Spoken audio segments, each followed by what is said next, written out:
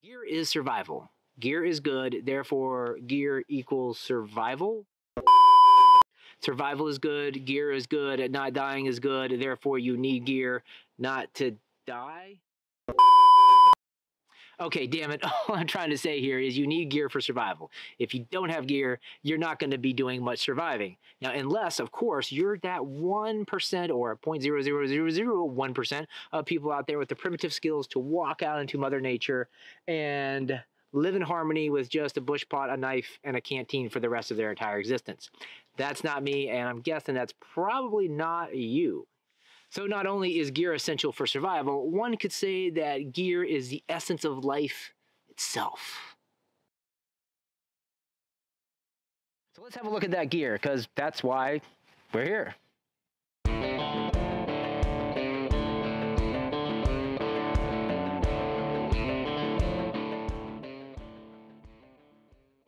Call it an inch bag or call it a long-range survival kit. Either way, this bag is designed to allow me to survive without resupply for a maximum of 30 days. And yes, that would suck. And yes, I would lose weight. And no, I'm not carrying 3,000 calories of food to eat every single day. In previous videos, we had great discussions on inch bag strategies and packing tips. So be sure to check out the playlist down there in the description and the pinned post.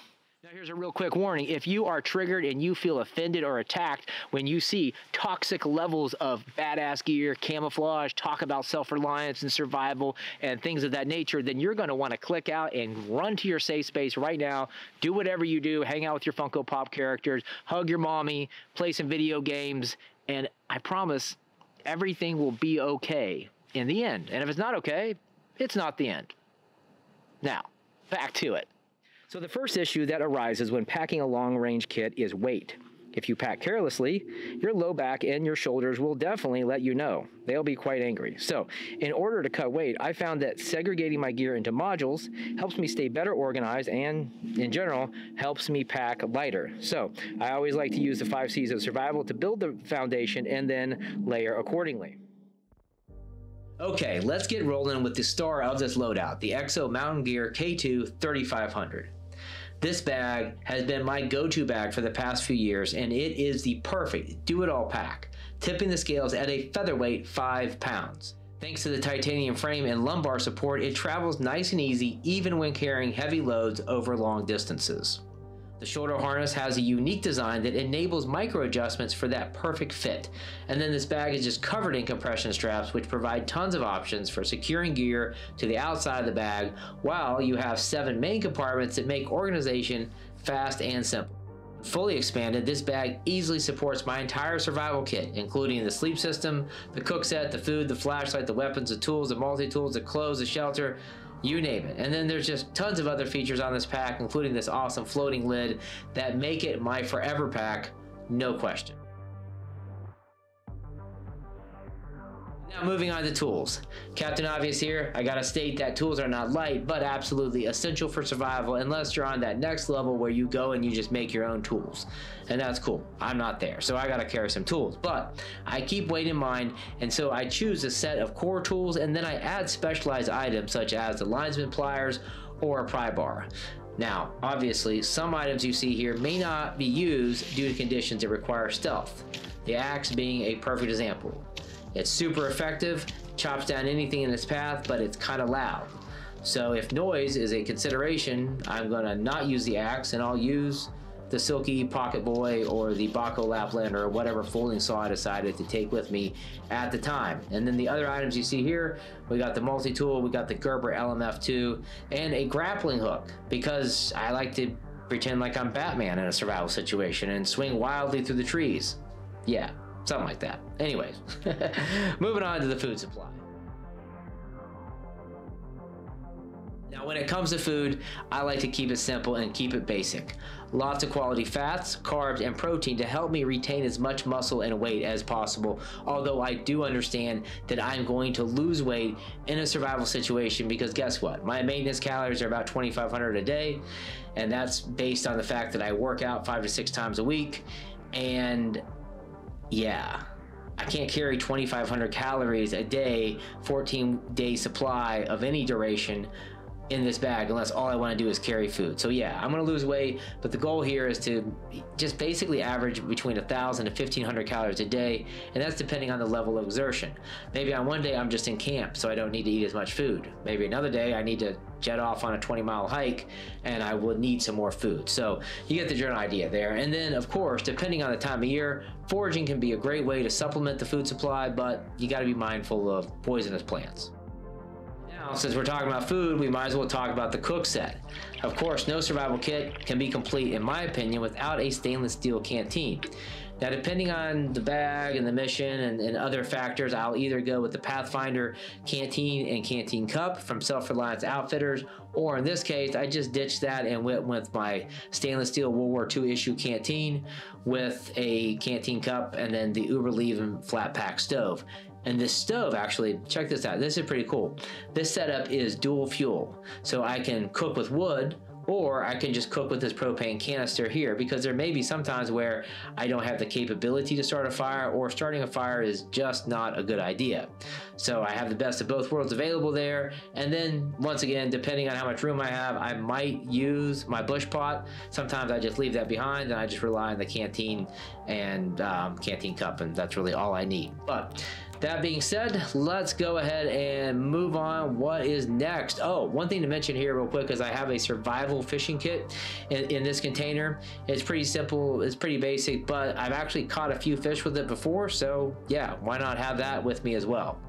And now, fashion, because you gotta look cool in a survival situation. If you're not looking cool, then why are you even there?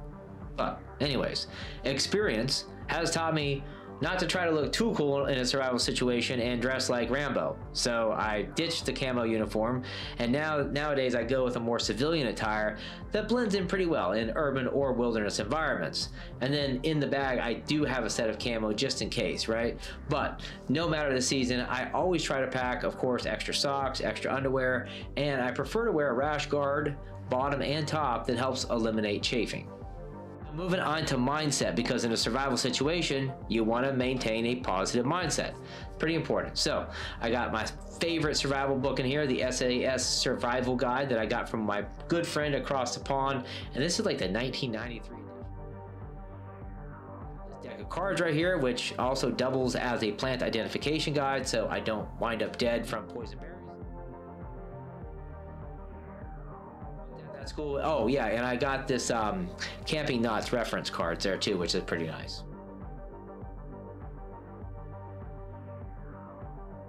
Moving on to navigation and mobility, which is pretty important in a survival situation, because you may actually have to navigate through area and terrain that you've never been in before. So if you can navigate using a map and compass, boy, that is a game changer, because you just can't always rely on GPS. You can't rely on your devices because they're going to run out of battery. GPS may not be available due to cloudy weather, or maybe the grid being down, or satellites being shut out of the sky by Russians. So whatever the case is, I can still find my bearings and navigate between 2 points. That gives me the ability to stay mobile and stay on task. Yes, here is an important category: water.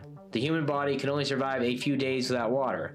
Me personally, after about 4 or 5 hours of not drinking water, I'm pretty damn thirsty. So for me, this is a non-negotiable survival need, and I guess not for me, but for all humans, you gotta have water, right? So that's why I take this pretty damn seriously, and I prefer multiple options to get the job done. My primary filter is a Sawyer Squeeze. However, I carry water purification tablets for backup, and I also have a Silcock key here for water access in urban environments. And then finally, to top this off, I have a custom Millbank bag here that can serve as a pre-filter to get any sort of dirt and debris out of the water before I actually filter it, thereby keeping my filter nice and clean and unclogged. And speaking of staying alive and all that kind of good stuff, you got to have a medical kit, right? And you have to have a medical kit that can handle both big and small emergencies, because you could have a gunshot wound, or you could just have a simple cut that gets infected and starts causing you some big issues, right? So taking this into account, I split my IFAK into 2 concerns: major and minor medical. On one side, I got the trauma kit. I got that going for all the bad stuff: gunshot wounds, puncture wounds, cuts, heavy bleeders, all that good stuff. I got chest seals, I got quick clot agent, ace bandages, multiple tourniquets, and gauze. Those are the foundations of that kit. And then in the second compartment here, I gotta focus more on the small stuff, with everything from moleskins for taking care of my feet, band-aids, Steri-strips, Neosporin, and pretty much, what else do I have in there? Oh yeah, I even have the thermometer in here and a couple other little goodies. But that's a general idea, and I got this entire kit from Live the Creed Medical, which is a pretty freaking awesome company. Category that a lot of people either don't talk about or don't even cover, and that is repairs. Because let's face it, you could have the toughest gear on planet Earth, but it's going to wear out sooner or later, because daily use in harsh environments takes a big toll. And trust me, I know, and I've learned this the hard way, so that's why I carry a repair kit. Now, these items that you see here are intended to address the most common equipment failures, from broken zippers to cracked quick-release buckles. Quacked? Are we talking about ducks here? No. Cracked quick-release buckles or torn fabric. And here's another important category, and that is shelter. Now, luckily for me, my area of operations is the southern United States. It's a mild climate here. Even during the winter, it only gets down to maybe 20 degrees, so I can go pretty lightweight. I go with a tarp, poncho liner, hammock, and a sleeping pad. And then for that winter season, like I said, it gets down in the 20s, pretty cold. I combine the poncho liner with a reflective emergency bivvy, and then I throw on my base layers, a jacket, a beanie, some gloves, and I'm pretty much good to go. Next up is fire. This one is super damn important. However, the environment may not always permit fires due to security concerns, right? Because fire is light, fire is smell, and you may not want to attract that type of attention. However, I still want to have that option available for cooking, boiling water, or warmth. And once again, you will see this as a theme through this entire survival kit. I like to keep it simple and keep it basic. I don't have any gimmicks. I just have the items that always work for me: the Swedish fire steel, the Bic lighter, and then my tinder, which is jute twine and cotton balls. Next category is technology, and this is something I want to keep on point, because unless an EMP takes out modern civilization and rewinds the clock 200 years, I want to keep my important devices charged and capable. This includes my iPhone and the Baofeng radio. Now, in the past, I've tried solar chargers with basically no luck. They all suck, they don't charge, and then one like I had, I was super excited about. I spent $80 on it, and I had a perfect day. Blue sky, sun out all day, and it charged my phone from 0 to 10% over the course of 16 hours. Yeah, so I stopped doing that, and I just go with the basic battery pack that gets the job done, no questions asked. Then I toss in a few cables, a USB drive of important documents, and I'm basically done. And then all that gets rolled up and tossed in the Faraday bag for an extra layer of protection.